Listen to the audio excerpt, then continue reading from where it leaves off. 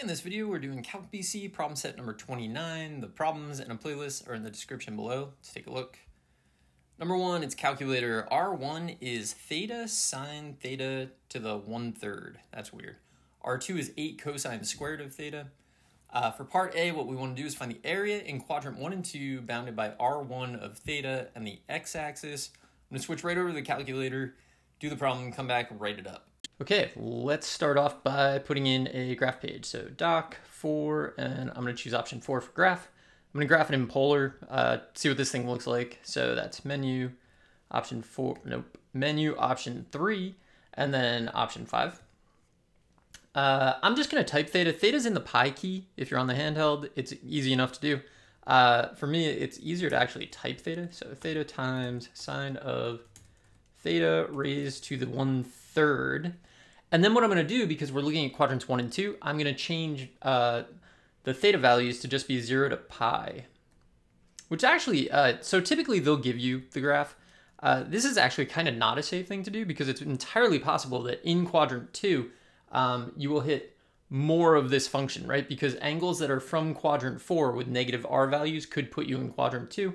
Angles that put you in quadrant 3 but with negative r values would put you in quadrant 1. But this is the intention in this problem, is that you would get this region.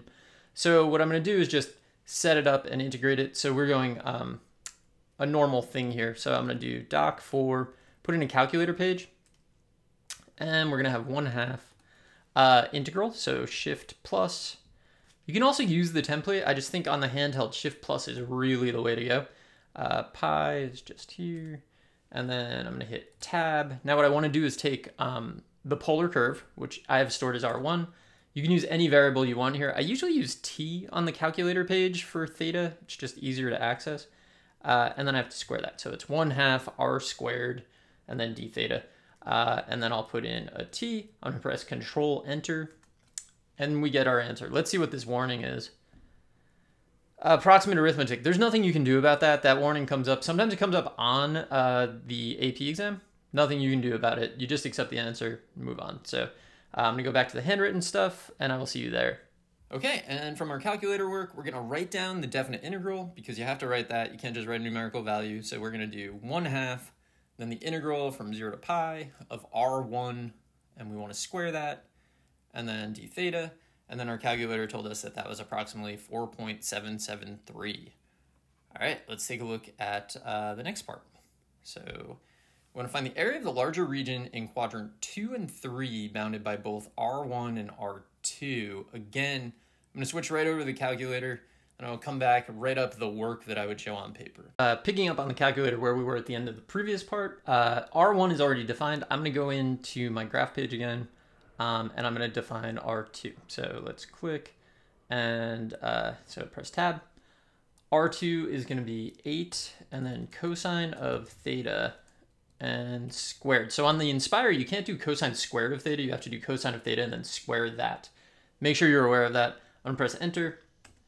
And so what I need to do is for R1, if you remember, I limited that to 0 to pi. I'm going to change this 0 to 2 pi. And we see this. So what I really want to do is I want to find the larger region that is bounded in quadrants 2 and 3 by both R1 and R2. Okay, so I'm looking at this thing, and I mean, I don't know. Isn't there? Oh, the larger region, like this region. This is the bigger region. I don't know what I was doing. I was like, there's all these little regions. This is clearly the region, right? So I need to find this intersection point. And I need to find this intersection point. The real question is, are they at those intersection points at the same theta value? I hope so. I'm going to press menu 5 and just kind of trace to see if I can like estimate it. Like around here is definitely one of the curves gets to basically the intersection point. I'm going to press up. Yeah, so they're both there at the same time. Let's keep going. So here, I'm just pressing the right arrow. I'm going to press... Yeah, so, okay, they get to the 2 intersection points at the same time. This is a much harder problem if they don't do that. On the AP exam, I would never expect that to happen. All right, so what I'll do is I'm going to change to function mode, graph these in function mode, find those intersections, right? They're somewhere between pi over 2 and 3 pi over 2. So let's do that.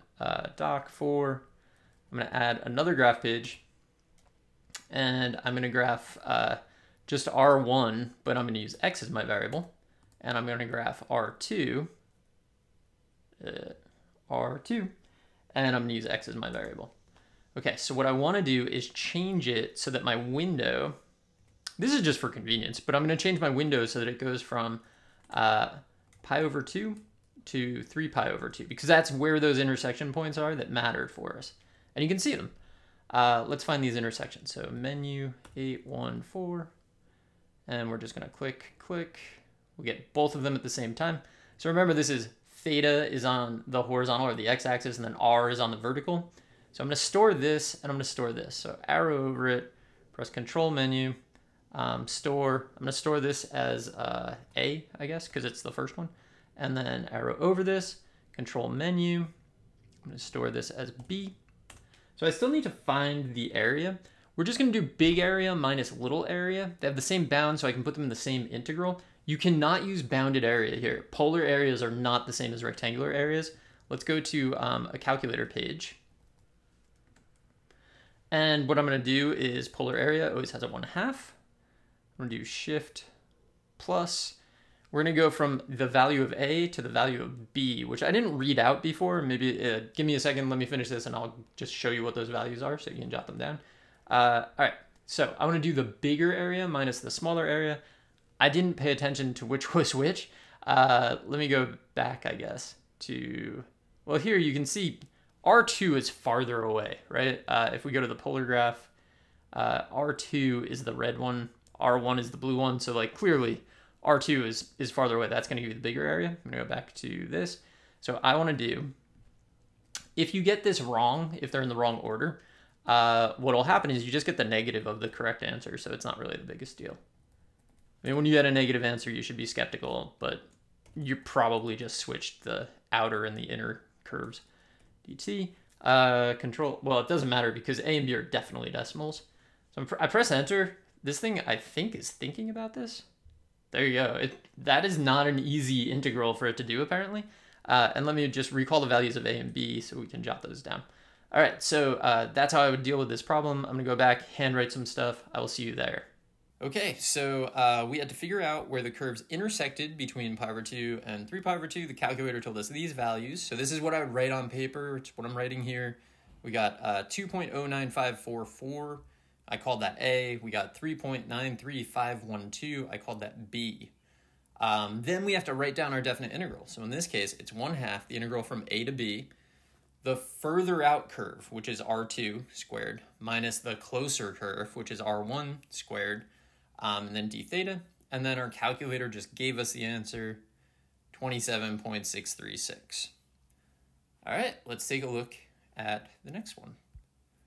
For 0 to 2 pi, not including 0 or 2 pi, we want to find the horizontal and vertical tangents to R1. Okay, so first of all, horizontal and vertical tangents, we're going to need dy dx. We're going to need to think about some stuff. I'm going to start off actually writing this. So we're going to rewrite them parametrically. So x is r times cosine, so it's going to be r1 and then cosine of theta. Y is going to be r1 and then sine of theta. So that's to begin with. Then what we also need is dy dx. So dy dx, we know parametrically is dy d theta divided by dx d theta. So we have this.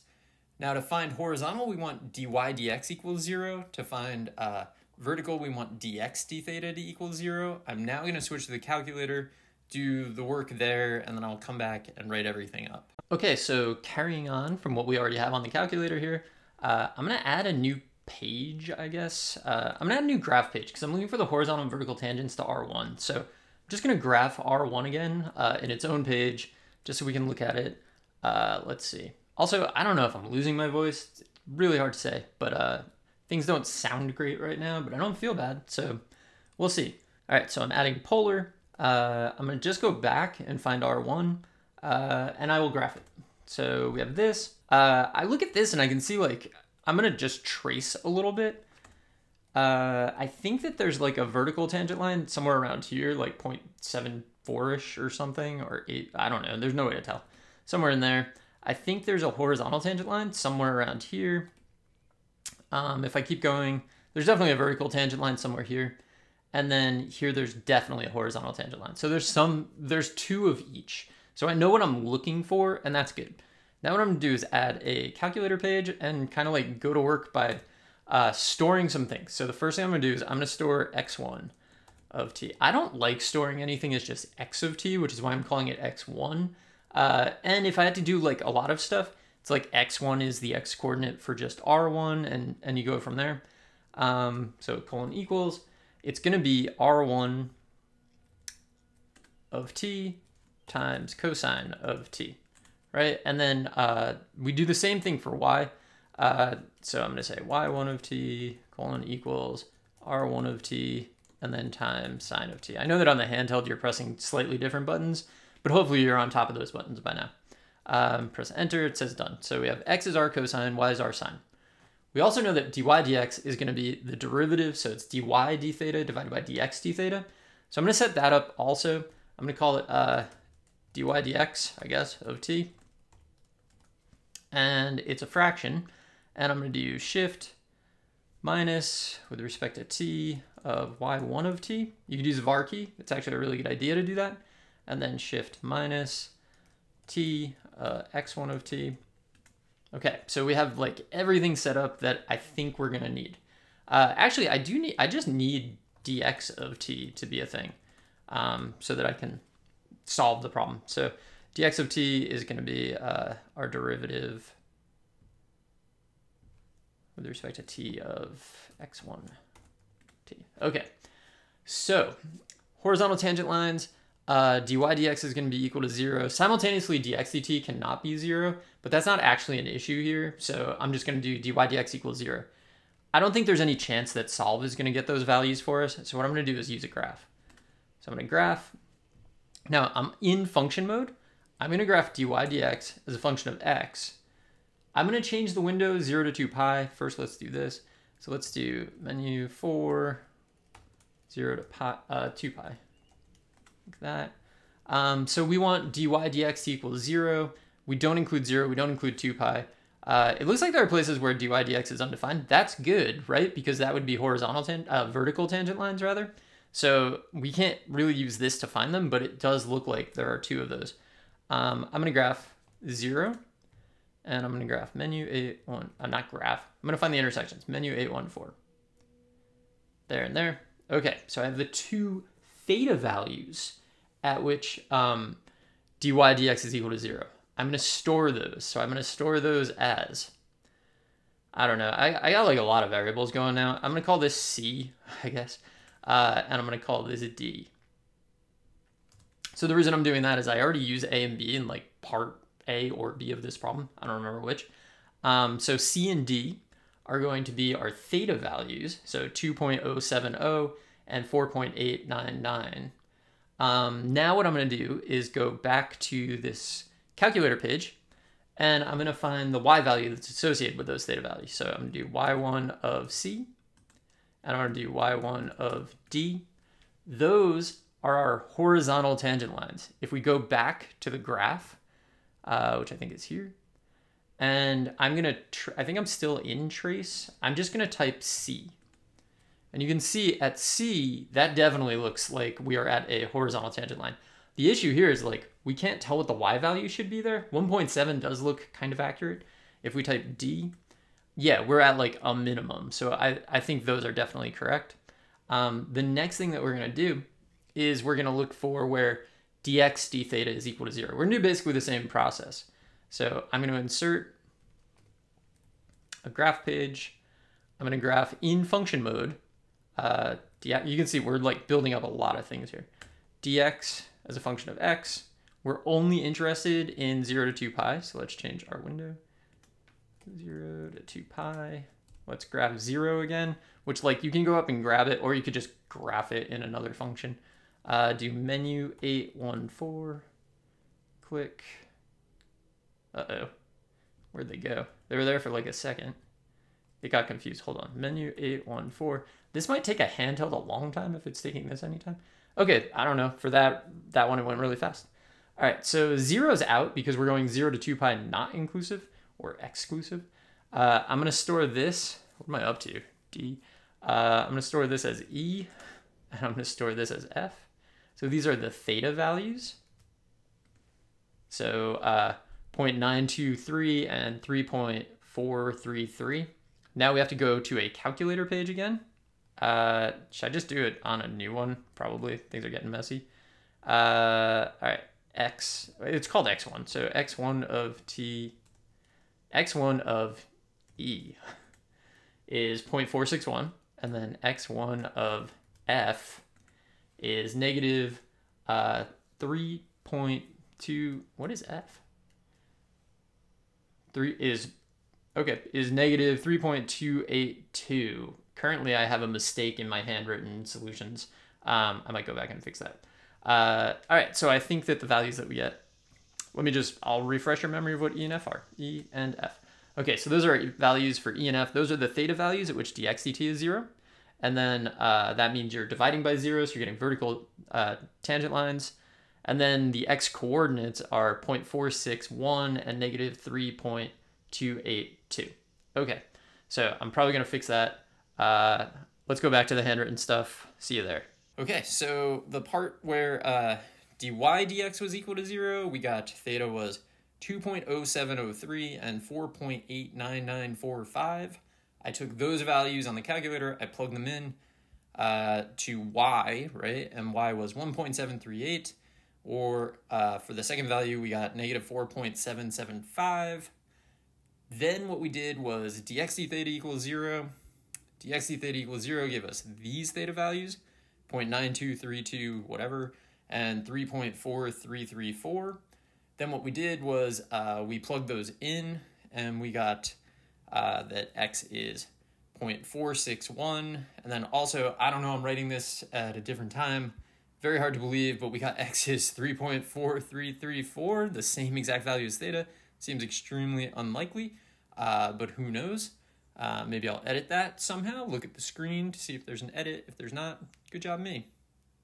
All right, let's take a look at the next part. Given that dy dx is 2x plus y minus 1, and y of 0 is equal to c. So the real value at 0 is c. We just don't know what c is. You have to keep that in mind. If using Euler's method with two steps of equal size gives an approximation of y equals 4 at x equals 1/2, what is the value of c? So we have to figure out c. We know the approximation is 4. So what I'm doing when I'm highlighting that is I'm saying, like, your first row of your table has to use 0c. It has to not use 1/2 4.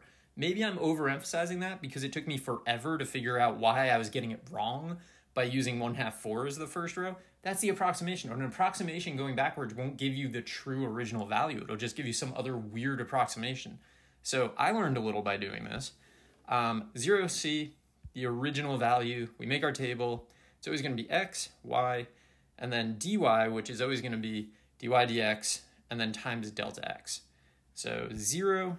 And since we're going to 1/2 and we're doing two steps of equal size, each of them must be 1/4. So 1/4, 2/4 is 1/2.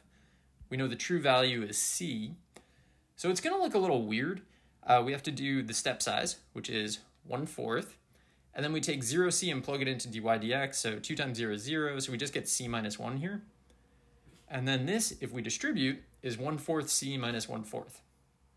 We add c and 1/4 c minus 1/4 to get our new approximation of y, or our new y value.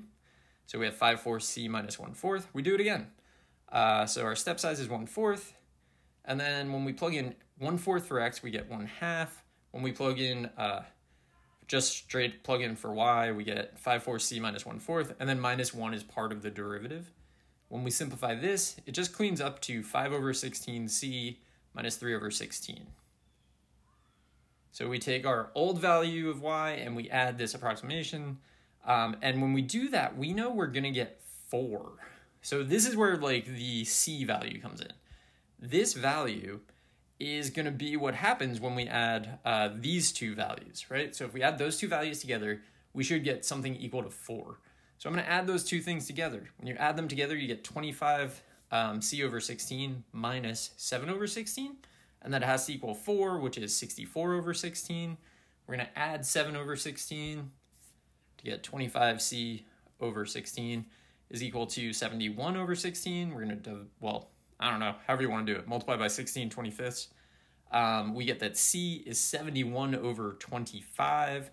And that's the whole problem. So it's kind of interesting. Try not to make the mistake that I made. Try never to make mistakes. But don't make the mistake I made, which it was driving me insane. I kept trying to do the problem using 1/2 4 and then using -1/4 as my delta x to like try to work my way back and solve for C versus starting at 0C and work my way forward. You have to start at 0C because that's the true value, and then you get to an approximation. So just make sure you do that. That's the whole problem set. I hope this was helpful, and good luck.